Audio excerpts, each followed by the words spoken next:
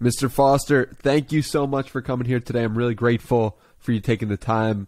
I've admired Reebok's success as a brand for, my whole life. I was born in 1995, just to give you some context. And so you had already sold the company, but it's still a remarkable feat. And I admire you tremendously. So thank you for being here today. Thank you, Danny. It's a real pleasure. It really is. And it's good that somebody as young as you would want, in fact, to talk to me. Yes, because by that time I'd retired. By the time you were born, I'd been retired 5 years from the Reebok company. So, yes, there we go, wow. 95. Yes, excellent. So thank you. My pleasure. And I guess we'll get into you selling the company. We'll get into that. But I guess a good place to start for some context would be, I think you might be the first guest of mine who's lived during World War II. I'm not 100% sure of that, but I might need to fact check it. But if that is true, what is it like to live during World War II? Well, can you remember being 4 years old? Because World War II started when I was 4, and it ended when I was 10. So what you remember between 4 and 10 is all the exciting bits. Okay, we had funny things like double summertime. So you know how our clocks move forward and backwards? Well, I was moved forward twice. So we had very late light nights. It was like 11 o'clock at night. It was still light. And this was all to do with being able to manufacture during the war and the different things that go on during the war. But as a kid of 4 years old to 10 years old, really, you don't know. That's life. That's it. You know, you grow up doing these things. You don't have any fear because you don't know what it's about.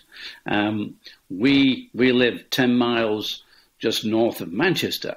So Bolton itself was not a target, but Manchester was a target, and we could see the glow of flames because Bolton was higher than Manchester, so we could look across and down at Manchester, so you could see where the bombs had dropped and all the flames. But apart from that, it's you just living. You're outside with your friends. You're running around the streets, and there's no lights on. There's no lights on because everything had to be pitch black, so that any air raid bombers couldn't see lights and drop bombs on it. So I guess really at the end of the war, when all the lights came on, the street lights came on, everything. At night, you could see so many different things. So life changed when I was 10. And you got a different life. And we also had education, because during the war, there was not much education. Most of the teachers, they were in the army. They were fighting. So we did have little bits of education, but even our school was taken over by the authorities as, I think they called it an air raid post, somewhere where they had got the home guard, I think in those days, was sort of occupying it. So yeah, it changed then, but as a child during the war, you tend to remember the good things, which is funny, but you do. How much of that experience informed what you would start when you're 25? Does that experience at all impact Reebok in any way? I think it is probably a period in history when, of course, normal life, as we might have known it, had stopped. And so everything was not normal. And a bit like COVID, we had nowhere to go. People stayed in. You know, we used to go, I believe, on holidays to the seaside and do normal things that you do. All that stopped. Two reasons. One is that they didn't want you to be moving around the country. And the other one is we didn't have any petrol in those days. You had to have coupons to buy petrol. So my father, although my father had a car, we couldn't go very far.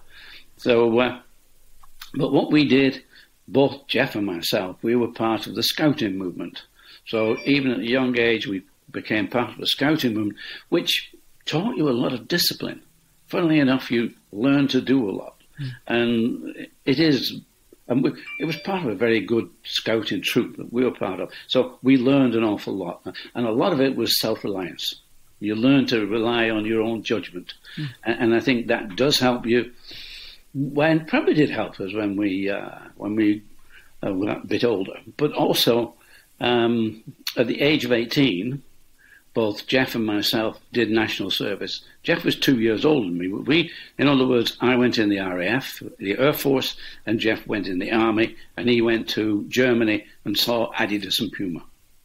And we worked at Foster's, and Foster's, of course, my grandfather inventing the running spike in 1895. And so we grew up with that as a family.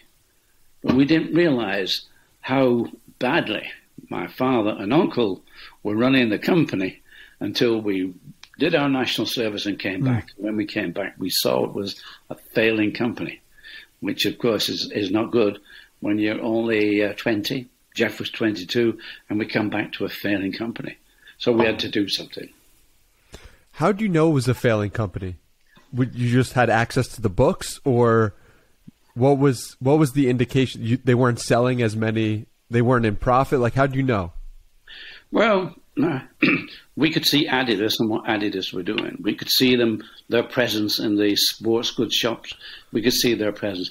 And the presence of the Foster shoes, they were not there.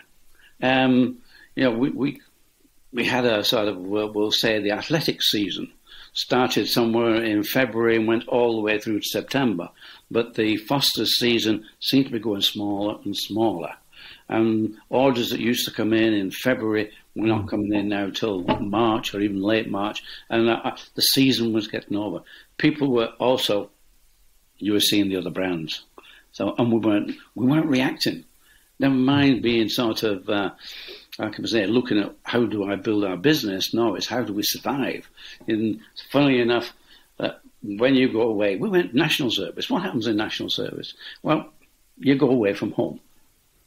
Don't know if you live on your own or whether you still with your parents, but this took us away. Mother's no longer there. She's not doing your washing. She's not looking after all the bits and pieces, and father's not providing you with your income. So you begin to think differently. You begin to think, I've got to make, what can I do here? How can I win out here? I used to be a badminton player, and possibly reasonable, and the forces love sport. They love to be participating in sport. And with a bit of luck, I was seen by one of the senior RAF people. And after 9 months of doing what I should be doing in the RAF, they took me away and I just played badminton. Then for the rest of my time, rest of my 2 years in the RAF, I played badminton. So I enjoyed it. It was great fun. But you learn how to do this. I'll do this. And so you learn how to win. I think that's a thing you've got to do in force. You learn how to win. Yeah, I can do this. So I guess that scouting and 2 years of national service sort of gave me something that maybe had there been no war, maybe that wouldn't have happened. Maybe we wouldn't have seen any difference in the family business, and we would have gone down with it. But we didn't. We saw the difference, and we had to change. And I've heard you mention badminton before in other podcasts, and how you loved badminton. And I'm curious. It sounds like that played a big part of your life. So I'm curious if that taught you anything about business, playing so much, and if that is related to Reebok at all. Very little, I think, badminton, because we produce athletic shoes. Badminton, you need a different footwear. In those days, we used to have plimsolls, shoes made by Dunlop, and I think Tiger, Asics they're called today. Asics used to do rubber molding, so there were different footwear. I did try to make a badminton shoe, but there's too much toe drag. You drag your foot too much, and so you can pull the sole off. You just drag the sole. So I think badminton was sort of something that okay, I obviously played a reasonable game, and so that was good. And I do think that being in the RAF, what it does for me doing the national service, what it did teach me is that you can find your way in this world in a different way if you try. And so it was good that I could play badminton, and it's good that it took me away from just doing 2 years of working on radar and enjoying myself. Because again, I think that is part of business. A big part of business is to enjoy it. You've got to enjoy life. If you don't enjoy what you're doing, don't do it. But so I'm enjoying badminton. I enjoy business. It teaches you to have fun, and I think playing a sport is fun. And I think that's a major essence in being in business and having a business is to have a lot of fun and enjoy it. Well, it sounds like you had a lot of fun, but I also understand that you describe 1958 to 1979 as the early days of the business, which is just interesting to think about 21 years being the early days of the business. Yes. And I'm curious what fun you were having then in the early days. You know, you weren't a global brand at that point, but you were still having fun, I assume. So what about those early days was so much fun? Well, I think what is good fun is that you're designing a product, you're able to make a product, you're meeting a lot of people, and you're making friends, and you're working out. You're working out, how do I sell more shoes tomorrow? How do I increase the image? The image of the company is so important. I'm talking of a sports brand. If you've got a low price, low quality image, you might sell some volume because of price. But I think when it comes to Reebok, we wanted a good image. We wanted our image to be of the best, and I think that is always a challenge. How do you make sure that the image that you portray, your product, is the best? So, and that is fun. Yeah, you enjoyed it. I enjoyed it. So. And fun is probably not laughing all day. It's probably not sort of doing silly things all day. No, it's doing some very serious things sometimes. Very serious. You come up with a new design. And you haven't read the book, but we started off as Mercury Sports Footwear. That was our original name. We left the parent company of J.W. Foster, and we thought, we need a name for our company. We know why we've got to leave. We've got to leave because this company is going down, and we need a company which is growing. So we came up with Mercury Sports Footwear, and our logo was the winged messenger, Mercury. That was our logo. We loved that. We thought it was great. And we're only 18 months into our business. And our accountant said, "You're making money?" "Oh, great, yeah. So you better register that name." Okay, why? We're only 22, 23, and why? Why do we need to do that? Well, if somebody else also thinks that Mercury are nice shoes, good shoes, and they decide they will make some Mercury shoes, well, you're gonna have a fight. You're going to be in court. You're going to be saying, "Just a minute, you're pinching my name." Then you've got to prove it. Why do that? Just register it. Okay, we'll register our name. But we tried, and the patent agent I went to see found out that this was already pre-registered. So we were disappointed. Pre-registered. Somebody else has gotten the name. British Shoe Corporation. They're a big company. British Shoe Corporation. They're not using it. They're not. What can we do? Well, they offered it to us for £1,000. Now, £1,000 in those days was a reasonable amount of money. Jeff and I would just set up a whole factory for £250. Sounds cheap, but we could buy machinery for £10. So for £250, we just set up a company. So we couldn't afford £1,000. Well, the lawyer said, "Well, because they're not using it, you can actually take them to court and claim it because they're not using it. So I said, how much will it cost us to take it to court? He said £1,000. So buy it or take them to court. We couldn't afford either. And that's when he said, okay, then if you can't do that, you'll have to bring me a new name. Which was like, we're only 18 months into our business, and the first thing we find is we've not got a name. All of a sudden we have no name. What do we do?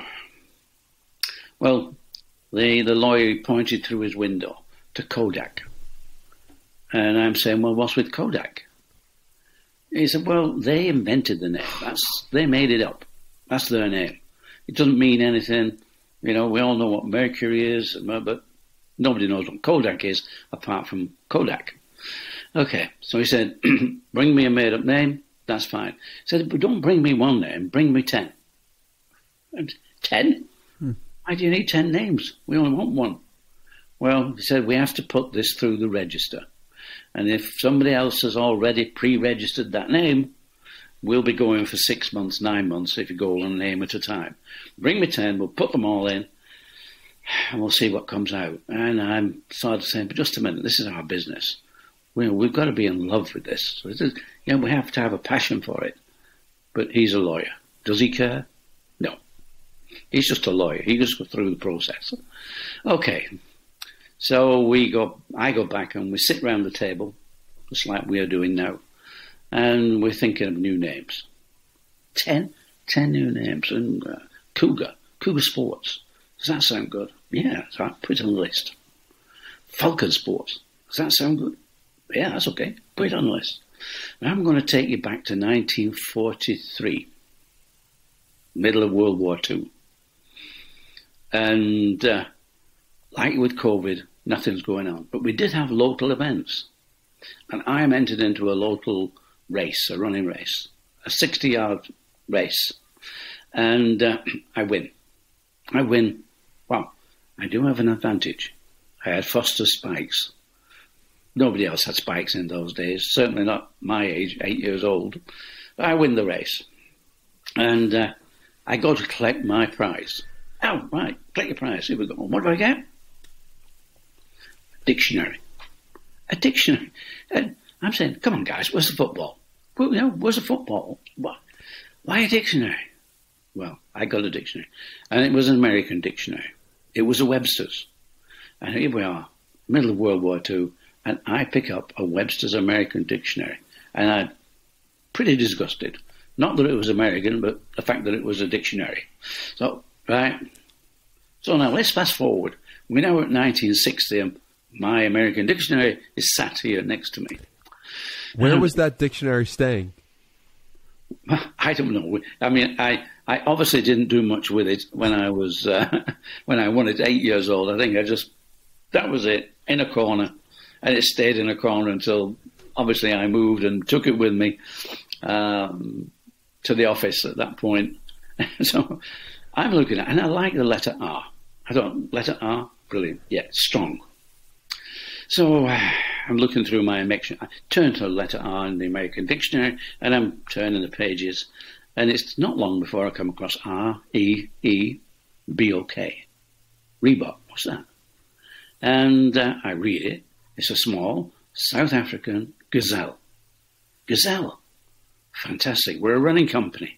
Gazelle. Absolutely. That's it. Top of the list. Reebok is top of the list. So I take this list back to my lawyer, and he said, okay, we'll check all these out. I said, look, we want this one. We want Reebok. We want that we can fall in love with. That we could work with. I said, well, we'll see. See what happens. A week later, my lawyer came back and he said, Joe, you got your wish. You can have Reebok. All the rest have little problems. You have problems. But with Reebok, he said, but the registrar, has said that with Reebok, if anybody comes along and says we're making shoes out of Reebok skin, you can't stop them. Oh, okay. And for that, because of that, they're putting you in the B section of the register. It's a register. We didn't know. A section, B section. What's the difference? We were not interested. We said, that's why. And Jeff and myself said, nobody will ever make shoes out of Reebok skin and say that, you know. So we got Reebok.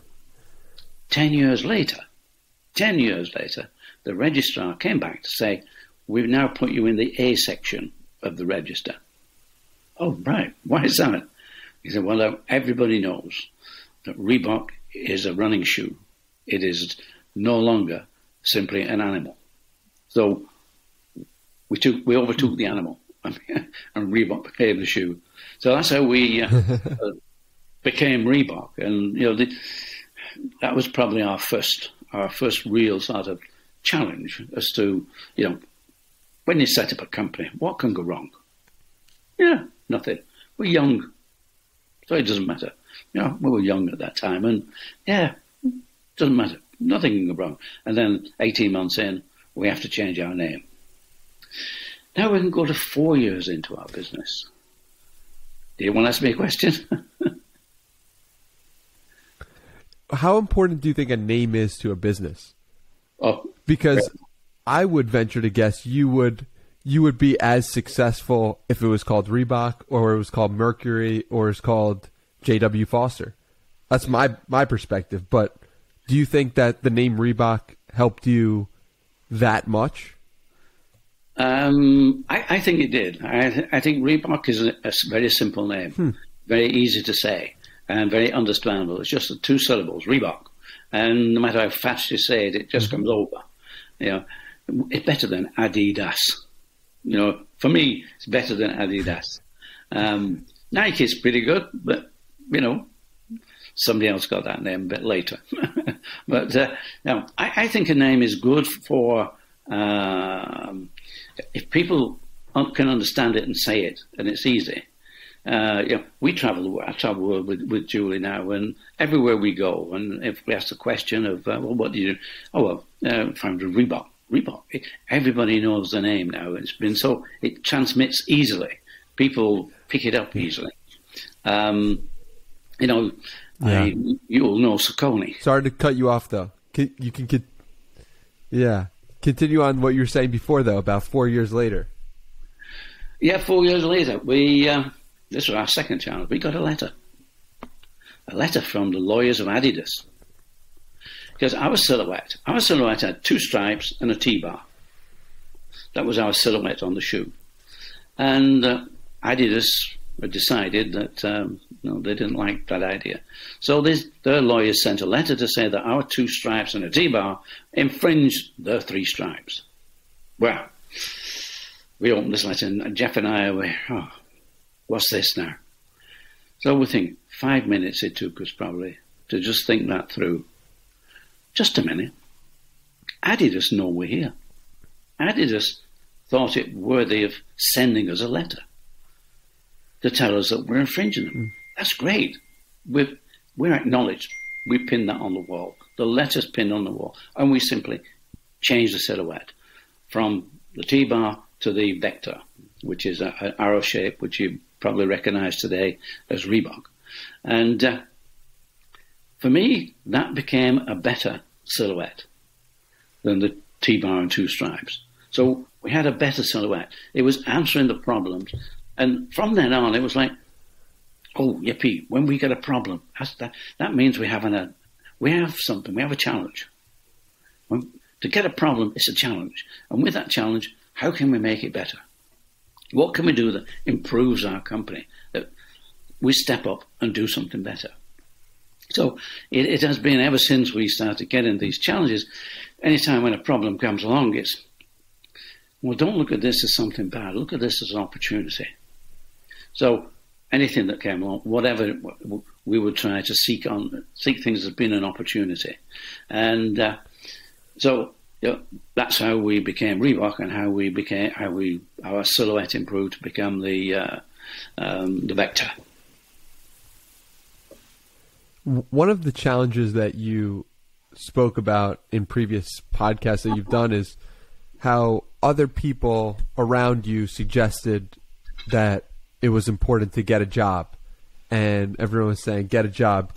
And I'm curious why you never ended up doing that, and what gave you the belief and fortitude of believing that Reebok was actually going to be a success?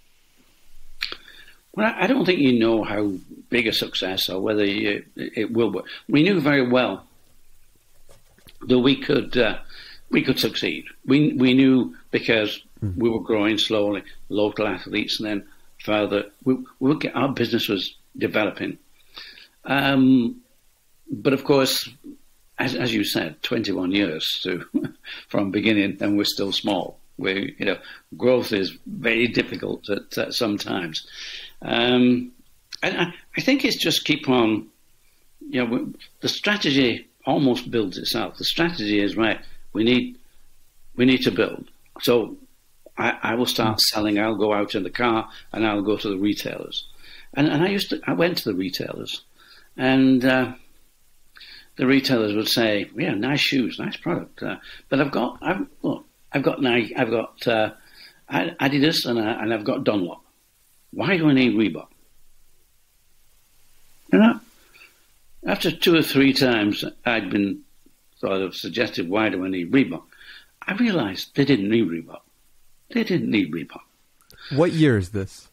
Oh, we're talking sort of maybe early 60s, 65, 66, 67, that sort of time. They don't. So 8 years into the business.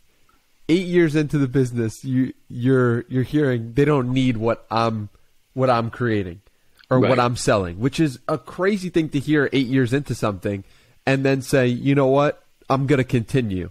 I have a feeling I'm having fun. This is enjoyable for me. This is working, but a little bit. Like, what is the sales of Reebok, if you had to guess, in 1966? If what would you estimate at this time? Probably under $500,000. Or less than that, maybe $450,000, more $450,000. So, and the reason it took time, first of all, we start by making shoes and people come locally, so we have a local business. Then I sort of got a couple of agents to represent, so I wouldn't hear what they were hearing. And if you read the book, you'll find that we started in cycling. So we started cycling shoes. We're being very good. We didn't want to compete with the Foster family that were on athletics. We'll just do cycle shoes. And we advertised in Cycling magazine, and a man from London, he obviously read our adverts that we were looking for agents, and we got this agent from London. And all of a sudden, masses of orders were coming in. That's incredible. We had to employ people. We needed people to help us make shoes. And then all of a sudden, those orders from London stopped. So, okay, what happened? We didn't have computers, we didn't have mobile phones, and unless somebody was in a certain place, you couldn't make a telephone call, so we had to write a letter. 2 weeks into the fact that all our orders had suddenly stopped, we received a letter, and it was from our agent's landlady. He was actually a Scotsman, and he'd moved to London, and he was staying in the landlady, so he was in digs, as they call it. And she said, "Does Mr. I keep forgetting his name? Does he owe you any money? Do you owe him any money? Because 2 weeks ago he was killed in a motor accident, and he hadn't paid his rent." Oh my God! That was the end of our cycle business, and it's then that I learned that he must have been such a fantastic salesman, because a salesman has to sell himself. He has to be accepted by the buyer, and if you can sell yourself, fine. And he was bringing his orders because once he wasn't bringing the orders stopped. So, and it gave me a question now. If we were making such fantastic, fabulous cycle shoes that all these people were giving us orders, why did they stop? And today, I still don't know, except for the fact he must have been a super guy, selling really good stuff and a good salesman. And that's what made me go out on the road I'm going to try this. I went out on, and that's when I got these answers. Well, yeah. Why do I need Reebok? No. Right. So that's when I thought, no, just a minute. I have to think about this. Well, we used to, at weekends, we used to go in a car with lots of products, shoes in the boot, and we used to go around to races running athletic meetings, and we would sell from the boot. And running was growing, lots more people out there. And I'm seeing 200 athletes go past me, and I'm thinking, they are my customers. Not the shops. The shops are not my customers. These are my customers. So I think about it. And that all these athletes are part of an athletic club. They all belong to a club, and the clubs came to the races. And we used to have the 3As, the Amateur Athletic Association. So all the clubs in the UK were all part of the 3As. And the 3As produced a handbook. And the handbook had the name and address of every club secretary in the country. This is a good opportunity. A letter to each of the clubs offering them 15% off, and if anybody in the club wanted to become an agent, they could have the 15%. Well, first letter, 100 agents. Second letter, another 50. In the end, I had about 250 agents, all in the clubs around the country, and orders coming in. And I was receiving retail money, less 15. So it was making money. Then I'm getting phone calls. Those shopkeepers who said, why do I need Reebok? All of a sudden, they needed Reebok. Because they're on the telephone, they're saying, I believe you're selling direct to our athletic club, our local club. And I said, yes, we're selling direct. Well, you stop doing that and we'll buy your shoes. Oh, all of a sudden they need me. All of a sudden they need my product. And I said, no, I'm not going to stop selling direct. They only get 15% off. You would get wholesale price, which is more than half the price off. You can give the athletes 15%. I'm sure you would do that without a problem. Some didn't accept it, but I think about 90% of the retailers accepted that idea. So we started to grow. But I have a problem. And that is that the UK, we only have, 65 million people at that time. And the USA had 350 million people. And they'd got much more spending power. They had much more disposable income than in the UK. In fact, we did some research with it. And if you put the USA spending capacity at 100%, the UK was down at 19. Japan was about 25 and Germany was also about 25. So you can see the comparison. Like for like, we were only 20% in terms of the income, disposable income of somebody who worked and lived in England, as against somebody who worked and lived in America. What year is this? This is 1968. And I'm thinking, I've got to get into America. I've got to get at that market. Because every university, every college, they have coach. And coach is God. And you can go to a college on an athletic scholarship. You've got to make inroads. Well, the family didn't like the idea of spending the money on me going to America to try and knock on doors. It had been difficult enough in the UK. What would it be like in America? Like, virtually impossible. However, this was a good thing happened now. I'm reading a magazine called Eurosport, and there's an advertisement from the British government. And the British government say, we want you to export. And for that, we will pay for a stand at the NSGA show in Chicago. That's National Sporting Goods Association. We'll pay for the stand. We'll also pay for your return airfare. And we'll pay 50% of your hotel bill. No more objections from home. No. Pretty good deal. Pretty good deal, yeah. You couldn't beat that. So in 1968, February, I'm off to Chicago. And you don't live too far from Chicago, so you'll know pretty what it's like in February in Chicago. It is freezing. But we're going to see what it's all about. In fact, I went with a friend. A friend joined me on this one, and we came into New York. We stayed in Times Square, and he was in the outdoor business. I was in the sporting goods business, so I looked at the sports stores. He looked at the outdoor stores, and that was great. And I can remember we dined for a few days at Tad's Steak Bar. I don't know if Tad's Steak Bar, I don't think they're there anymore. Tad's Steak Bar for $1, you could get a big steak and a massive Idaho potato with a slab of potato. That was great, absolutely great. We loved it. You know how much that runs you these days? Well, probably $50. It's like probably Times Square's $150 to $200. Crazy. Well, it was just $1 in those days, so you can imagine what. Great. Then we moved on to Chicago, and I'm at the Chicago Fair, and that's good. And guys are coming in. And it was a bit like going to the sports shops in England. The guys saying, "Lovely product, wonderful. Where do I get that from?" And I'm saying, "England." Is that New England? No, it's not New England. It's England. Across the pond, right? Is that near London? Yes, near London. I realised I needed a distributor. I need somebody in America to. We didn't have the money to set up a business, which is you've got to have quite a bit of capital to set a business up wholesale and set your whole thing up. Well, this is 1968. When did I get there? 1979.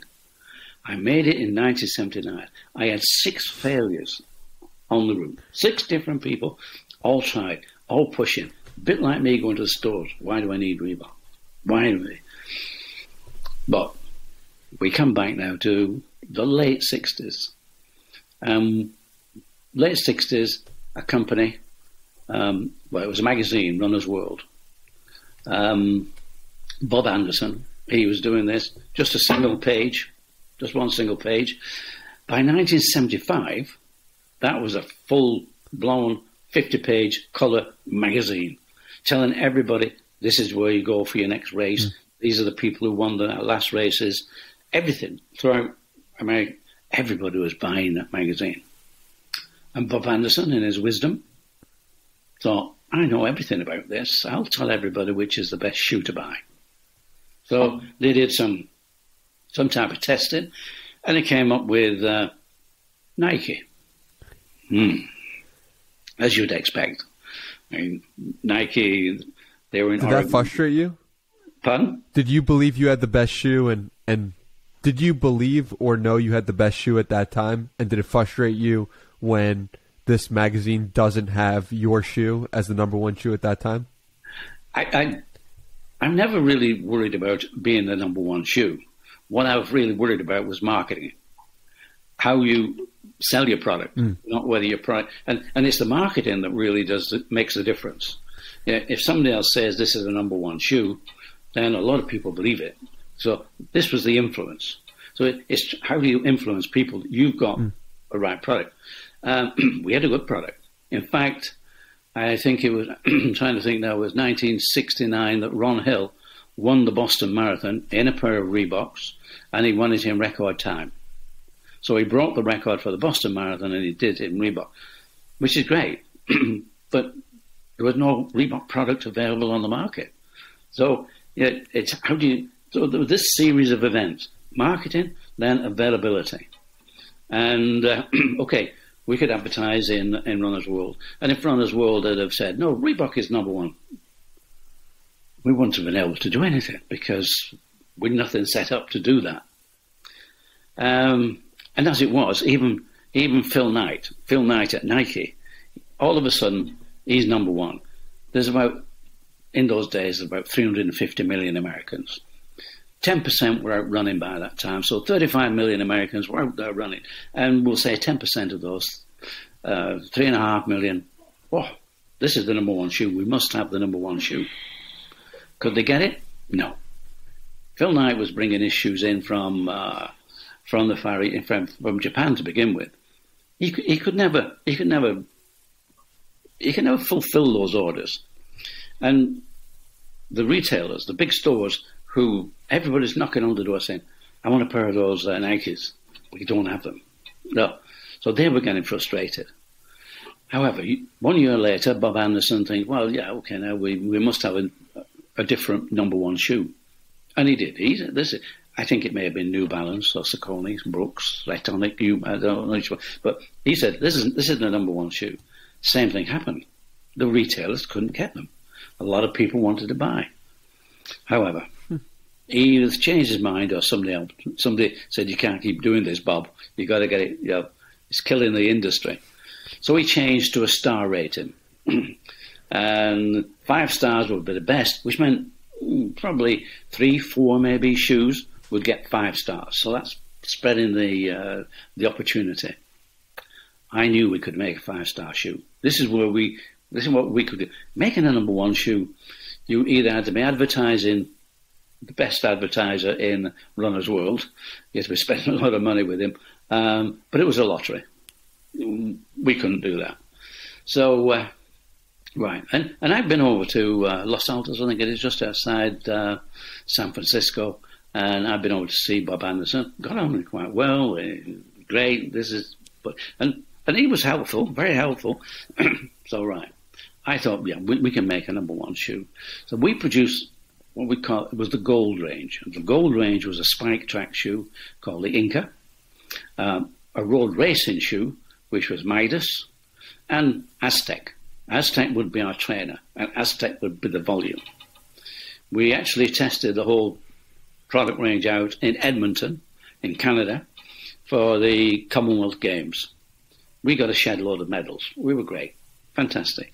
And in 1979, our shoe was up there to be tested to get a 5-star rating. Well, I'm in Chicago in 1979 in February. And by that time, athletic shoes were in such demand. And the guy from Kmart, you know Kmart, big stores, came in and said, we want 25,000 pairs. They were happy to take any running shoe. They'd seen us, we'd advertised in Runner's World and think, 25,000 pairs. That was about 6 months' work for our factory. We're not such a big factory, but however, I have friends, and this was one of the things that we developed, friendships in the industry. And Bata, they were the biggest shoemakers in the world in those days. And I had a friend who was setting up their sports division, and he said, look, Joe, you get any orders, you get a 5-star rating, we'll help you, we'll make the shoes. Great. But then the guy from Kmart said, but we want a better price. Well, that meant going to South Korea, Asia. That's where you're going to get your better price. I had also made acquaintance with some guys who were the agents for the biggest factory in South Korea. So we had that covered as well. But Kmart, not really what I thought was the image for Reebok. However, we'll think about that. Then along came Paul Fireman. Paul Fireman was running a company called Boston Camping. Boston Camping, they were selling tents, fishing lines, all the bits and pieces for the outdoor world. That was it. I could tell from the way he was. He was pretty fed up at just doing the same thing. He'd been doing it for about 10 years. And, you're just doing the same thing and you're not going anywhere. And he said, Joe, you get a 5-star shoe, I'll be your distributor. I said, Paul, come and have a look at Aztec. So I'd bring the Aztec out. Paul, he said, I'm impressed, but it's not a 5-star shoe yet, is it? No, but it will be. I'm convinced it will be, Paul. Okay. If you get a 5-star shoe, Joe. What are the components that make up a 5-star shoe? Lightweight, cushioned, grip, long-wearing sole, good heel, supination and pronation. You've got to make sure that your balance is right. So all those things came together to make, in those days, a 5-star shoe. And we were well into the industry. We knew what we were doing. A bit like Elon Musk now making electric cars. He knows what he's doing. If you know what you're doing, you've got a good chance of having a business. So this is February. The shoe edition doesn't come out until August. Okay. So I go out to America after I've been came back from February, went to America to have a look at the Kmart operation, and that really convinced me, because the guy who'd come to see me was one of about 60 different salesmen or buyers, 60 different buyers in one room, and they all had their own desk. And I'm thinking, I need it more personal. I need to have a relationship here. And that guy who's now the buyer, he may not be there in 6 months' time. And if he is, he's going to make sure that whatever my product, if I sell my product, his boss works on square footage. And if our shoes are not selling enough for that square footage, that will be my first and last order for 25,000 pairs. So I'm not convinced. So I leave, where were they at, forgotten where they are now, but I won't go over to Boston to see Paul. And Paul's on in this small outfit with his brother and his brother-in-law. And I think, this would be nice. Just bolt this on, a nice running shoe range with what Paul is doing. Okay, I go back. End of July, the Runner's World magazine is due for publication. I phone Paul. It's probably early morning for him, maybe midday for me. I said, Paul, just go down to the local kiosk and see if they've got Runner's World, and how we did with 5 stars. So I'm waiting. An hour later, Paul came back. Joe, Aztec, 5 stars. You got it. Oh, we made it. That's it. We're in. He said, not only that, Inca and Midas also got 5 stars. Got 3 5-star shoes. That got us into America. That was it. We were in. Instead of us pushing at the door all the time, all of a sudden, we were in demand. There was we were in. And I got people who could make them in barter, and we were going to get the right price out of South Korea. There's a lot of story in between. And if you read the book, you'll pick up all the bits and pieces in between that. But we're now in America. And this is 1979 or 1980. And what year was this? 79. 1979. And so did your brother see this? Did your brother see or hear that message? Or he did hear the message. This after he passed? He did hear the message, but unfortunately, he within weeks, he died of stomach cancer, which was, it was only earlier today. I was talking again at a meeting, talking about Reebok, and the question was, what was the biggest disaster that happened to you? And that happened to be the biggest disaster. Is that my brother, we worked hard, we'd worked to get this, but Jeff loved the factory. He loved being in the factory. That was and he used to say, Joe, leave the factory to me. You do everything else. Oh. And it seemed to work. I was doing things and whatever, and trying to build the marketing, the name, the reputation, the product. Whereas he just made the shoes. So that worked. But unfortunately, just as we got there, unfortunately he died. Which is there's a sudden shift in what you do in a business, and probably the one thing that did happen is that I probably got more determined. We got to do it, just to prove that we were there, we could do it. And so it took me three people to replace him in different ways. 3 people, but and that was the point. Because we were needing to go to the Far East, Jeff would have gone to the Far East and taken the patterns and everything and gone and supervised factories in the Far East. He couldn't do that, so I had to do it. I had to take that on. And I didn't take it on for too long, but we were growing, and as such, I needed other people. And Paul Fireman, we got a team with Paul Fireman. Because that was going to be the big market, we essentially got that team to work from America. So that brings me back just to being selling the company again, or selling shoes. I've got to sell the shoes. I've got to build the company. But we're now in America. And I guess in a way, getting Paul Fireman in at that point, sort of, I don't say it replaced Jeff, but it took the energy into America. The energy for the brand we transferred from the UK into America. For me, America was the market, the big market. And if we... just a minute. What have I done with that? I've lost something there. Can I hit that? And will it go? No, how do I get rid of this there? Oh, cancel. It's all right. It's all right. I got back again. I hit a button. I shouldn't have hit.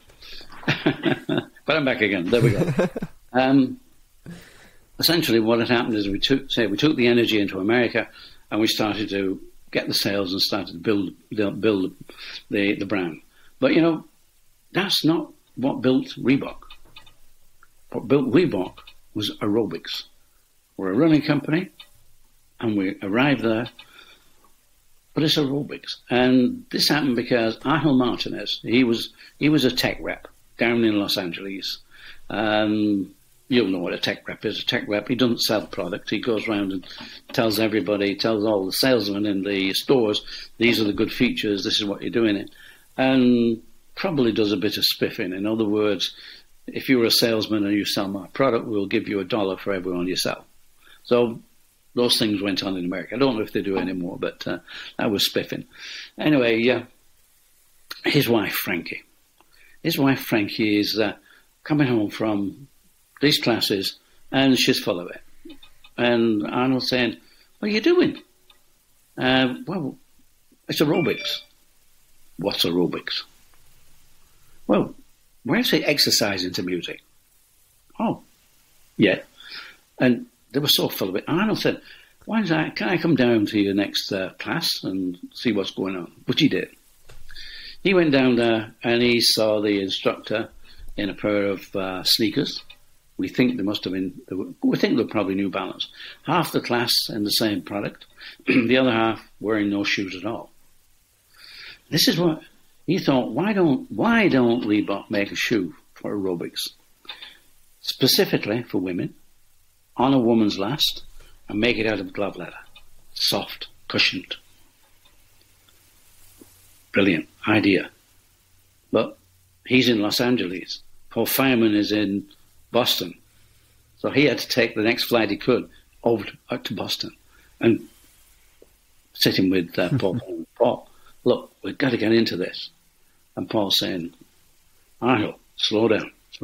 We're a running company. Why do we want to make women's dancing shoes? Oh, he tried, but Paul just wanted him to slow down. Keep an eye on it. But Arnold was too full of it. So he went round to the back door and had a word with Steve Liggett. Steve Liggett, at that time, he was our product manager. He looked after product. And he must have convinced Steve better than he convinced Paul.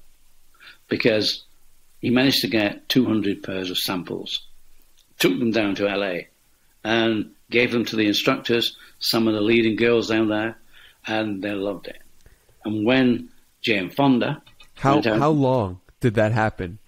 How long between the time of Angel taking the idea to those 200 pairs?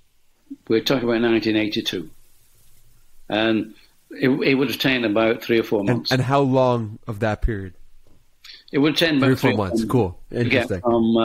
From saying I want some samples and actually getting the samples made in Korea and sent down to LA.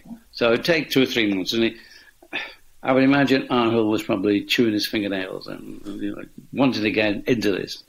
But when they did arrive, they were a tremendous success. They were a great success, although there were a lot of faults. A lot of faults in it. You don't make a shoe out of glove leather. It just rips apart. You can rip glove leather just like you can do a piece of paper. So they lined it with nylon. And I'm saying, look guys, if you line it with nylon, you take away the most important thing about leather, and that it breathes. Leather breathes. You stick nylon on the back, you stop it breathing. So what did they do?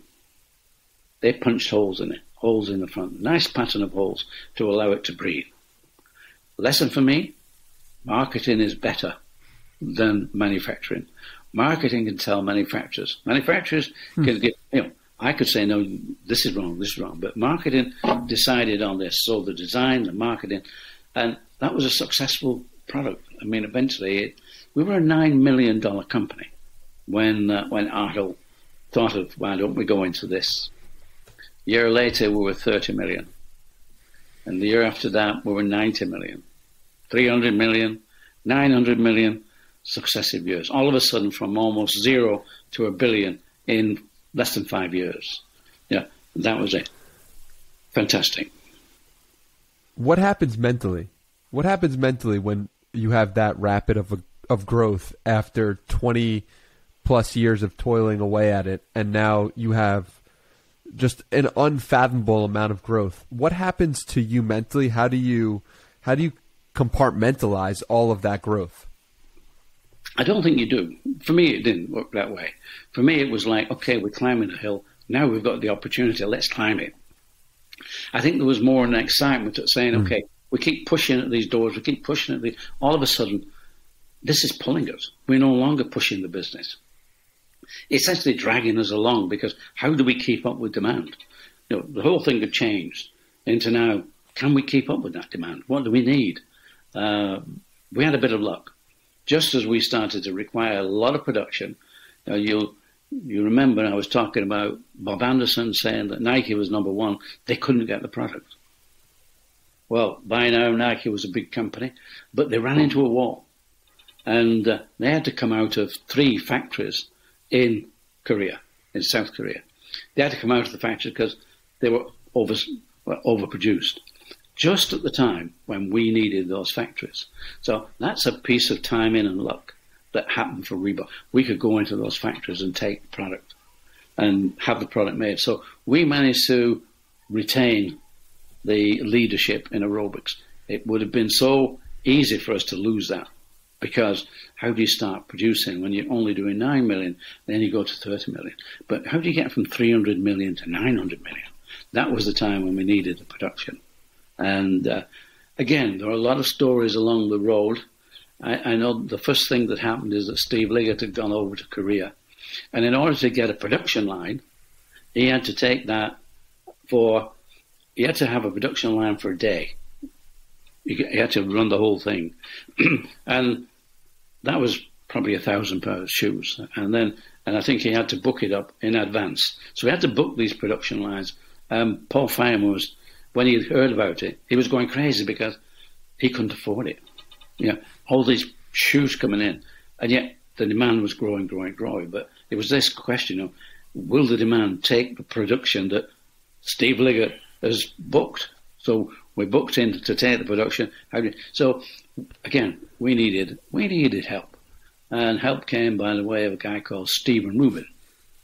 Stephen Rubin is UK, but he's also a sourcing company. And he sourced from the Far East and sold, and he liked to sell anywhere in the world. So he gave Paul Fireman a credit line, because when you're dealing with the Far East, they want you to put the money up front.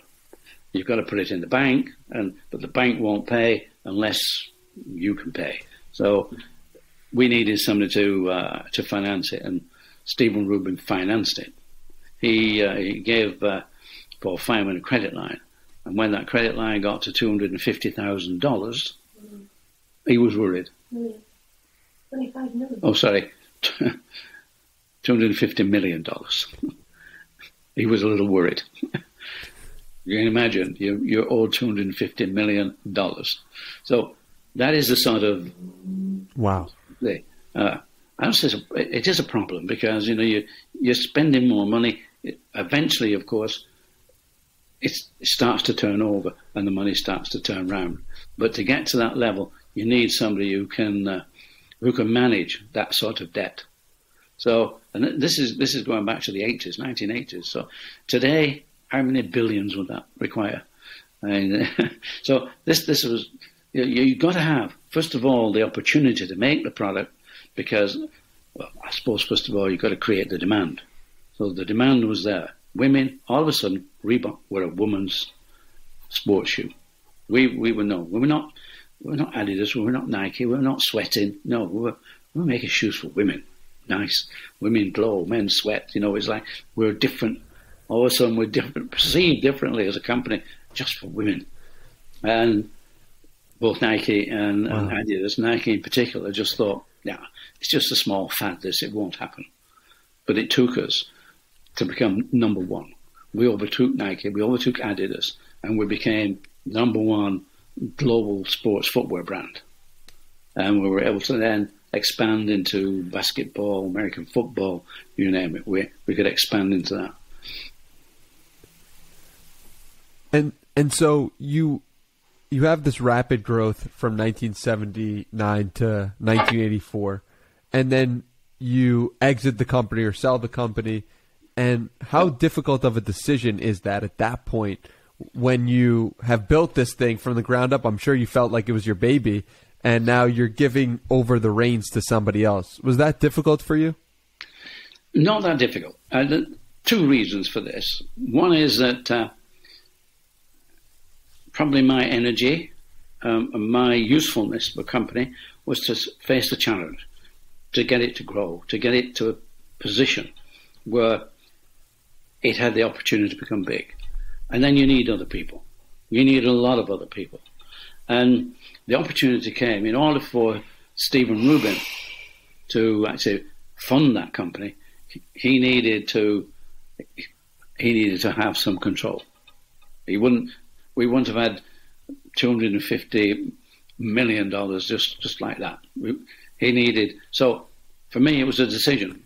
Do we lose the opportunity, or do we give Reebok the opportunity to grow? So giving Reebok the opportunity to grow, I would always be founder, whatever. People come, people go, but you can't change a founder. So as a founder, for me, that was great. This was the opportunity for the company to become massive. So making that decision was not as hard as you think. It was a matter of, to have not done that would have been, the potential for failure was so big at that time, because had somebody else come in and started making aerobic shoes and just take the market, we wouldn't have been big enough to even fight against it. The fact that we could just continue to supply that market, and we still had trouble. Even with all that, we were still fighting to get enough product, which, in whatever time you run a business, it's always about how do we market, how do we sell, how do we increase the market. Here, the market was expanding that fast, but we were trying to keep up. Marketing wasn't a problem. The problem was how do you sustain that market? How do you manage to keep supplying it?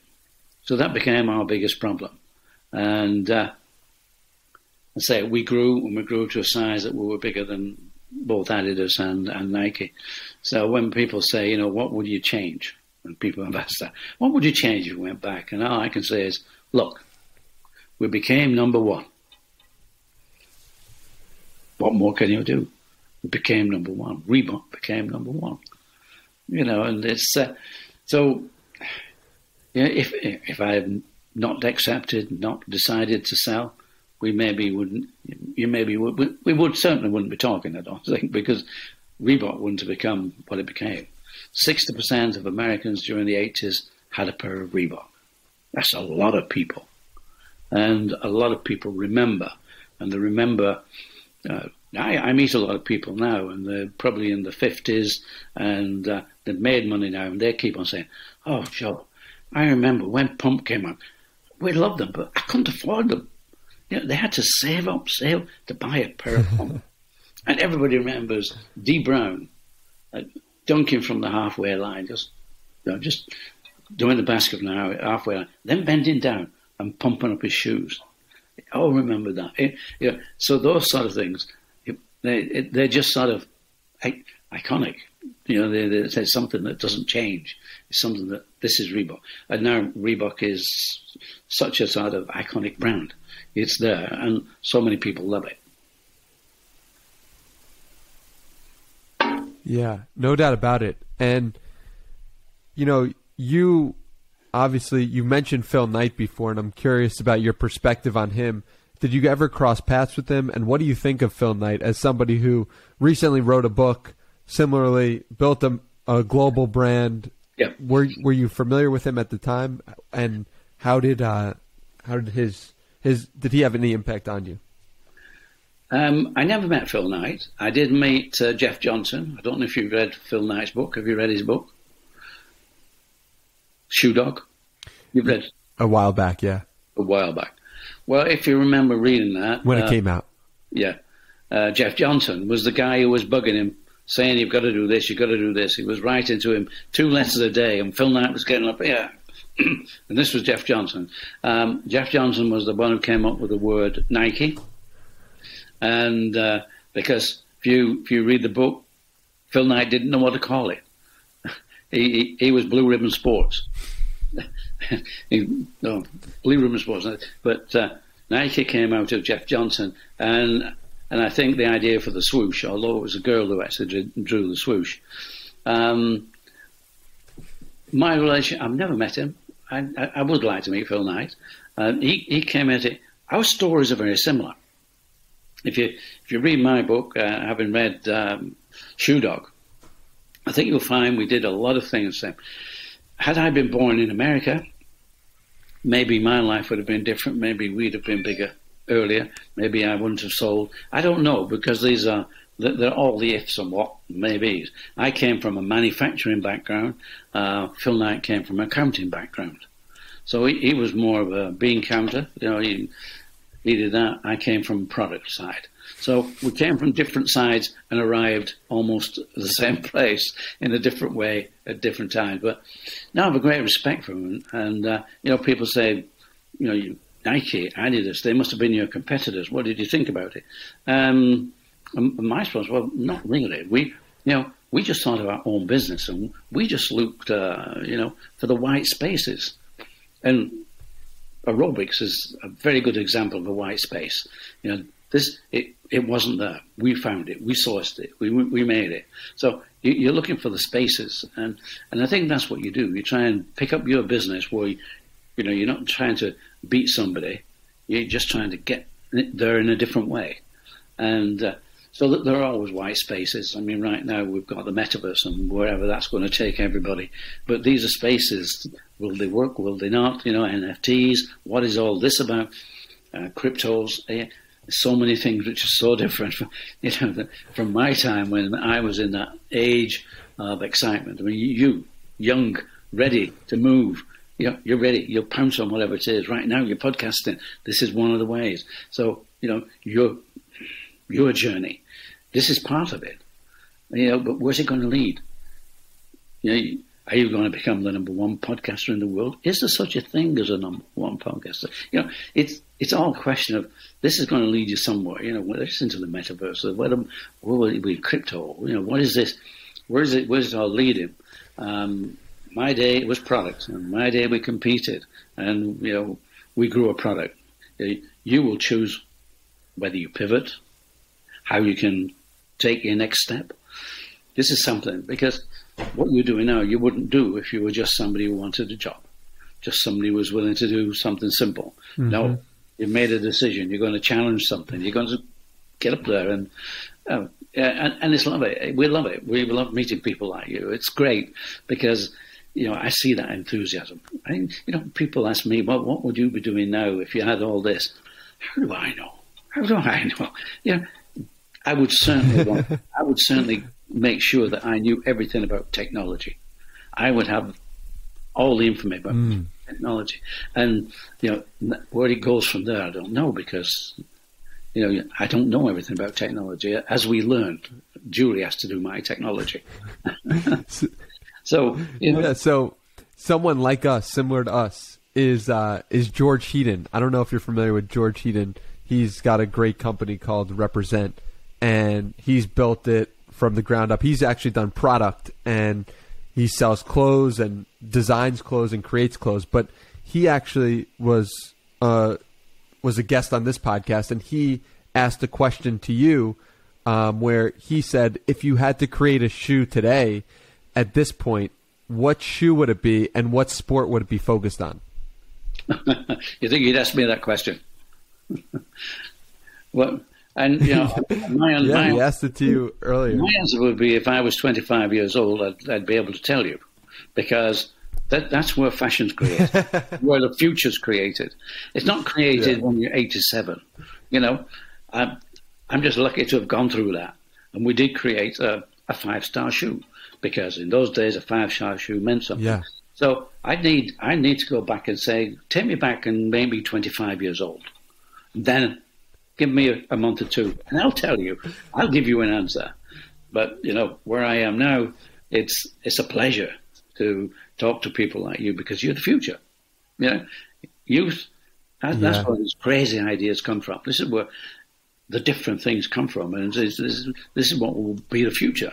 And it's great. It's great to experience all what's going on now. It really is. So, you know, the future's fantastic.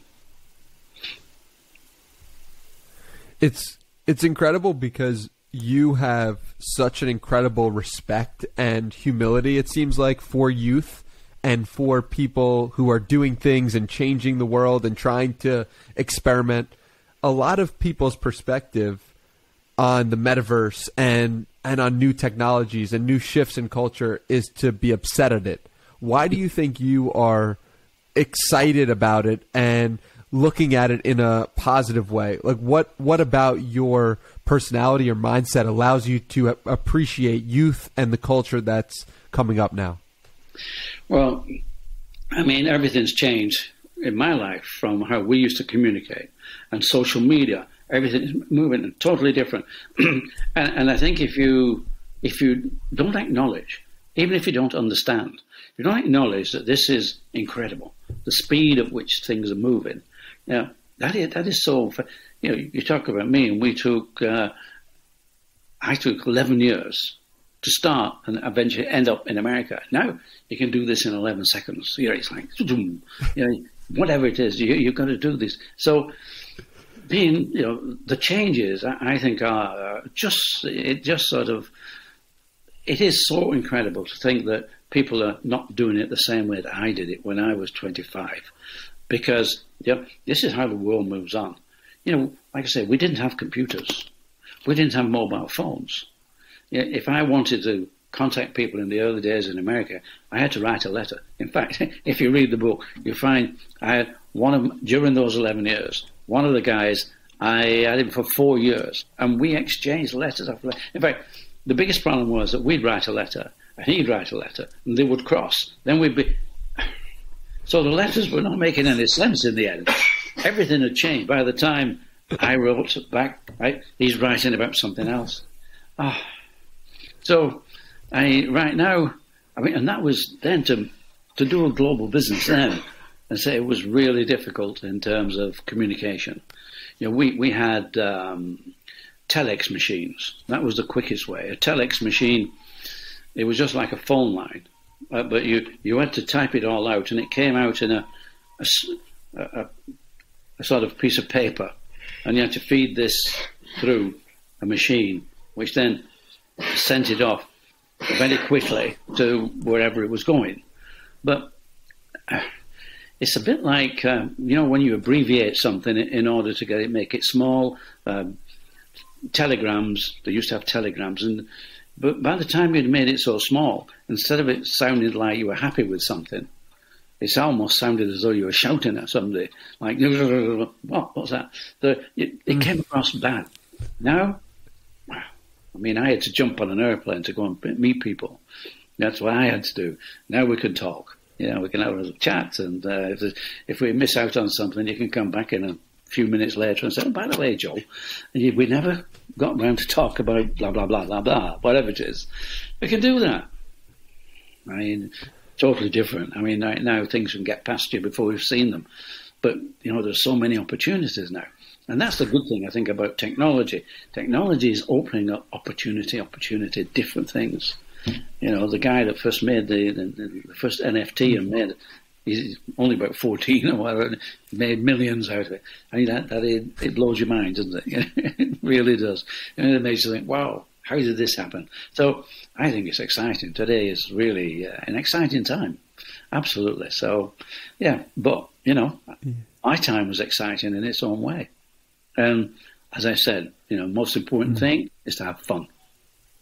And, got to have fun. Well, Mr. Foster, I think that's a beautiful place to come to a close. I'm really grateful for you spreading the message and just being such a kind, curious, content, happy. You're just a really amazing soul, and I'm really grateful that we crossed paths here today. And I'm just really appreciative for all the knowledge you shared. So thank you. Oh, thank you. And I am also pleased we crossed paths. And who knows, when we're over in New York, we keep in contact. We may have the chance to have a coffee, something like that. But no, it's good fun. And enjoy your life. September. Enjoy. 5th of September. 1st. 1st of September, we're in New York. There you are. Julie tells me now. 1st of September. Oh, it's amazing. So there you go.